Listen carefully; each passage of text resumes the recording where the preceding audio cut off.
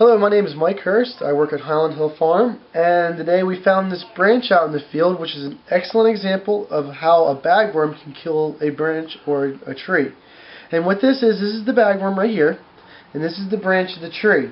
And last year, the branch was this big, and last year when the bagworm died, its little sac was completely around the branch.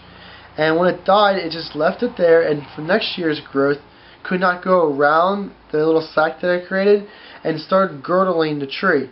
And it girdled the tree to the point where all this extra, the cells right here, could not transport material down, so this part of the wood died, and it no longer could get wood up to this part, so this branch is definitely gone. And what happens is that you can look right here that a branch has two different kinds of tissue to it. It has xylem and it has phloem. Xylem is on the inside of the branch, and it's the wood, and that transports water up, only one direction up. On the outside of the branch is called phloem, and phloem only transports sap down and in. And what happens is when this sac was all the way around the sides and the branch started to expand when it grows, that sac girdled the tree and the phloem was cut. So when the sap ran down, it could not run all the way down to past the bagworm, because that's where it's real small right there. It stopped right there because that's where all the phloem tubes were cut. And the phloem tube is called a sleeve tube. And what happens is as the sap goes down, it makes the cells get bigger and bigger and bigger, and the cells, they try to squeeze against themselves to squeeze fluid going down.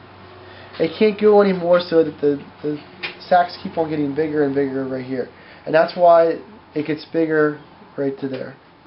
Sort of like squeezing the toothpaste in a toothpaste container and having the cap on. You can squeeze it, and the material will start to go out, but it never makes it out. It just gets all jammed, bottle jammed. Yep, just about like that. Okay, well, thank you very much, Mike. And if you have questions about your arborvitaes, give Michael a call at 267 446 2376, and he'll be glad to answer your arborvitae questions.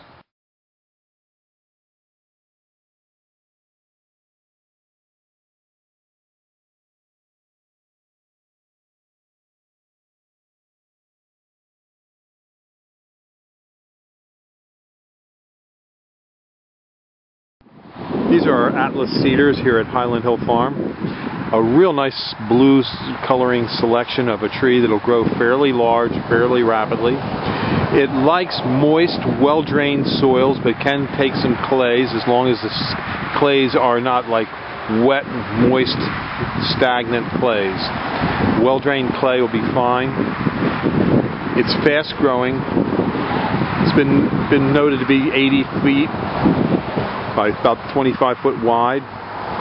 It's a beautiful tree, one you wouldn't want to be without. Next to it right here is our Acker Grissom paperbark maple.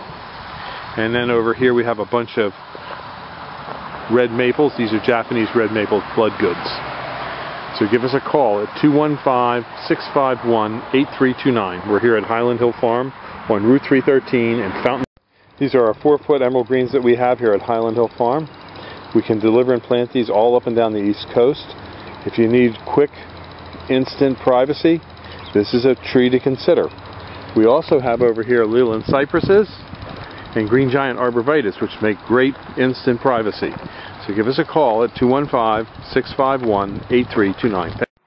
These are some of our 5 to 6 foot green giant arborvitaes, one of the best trees for creating a screen or a windbreak for fast growth.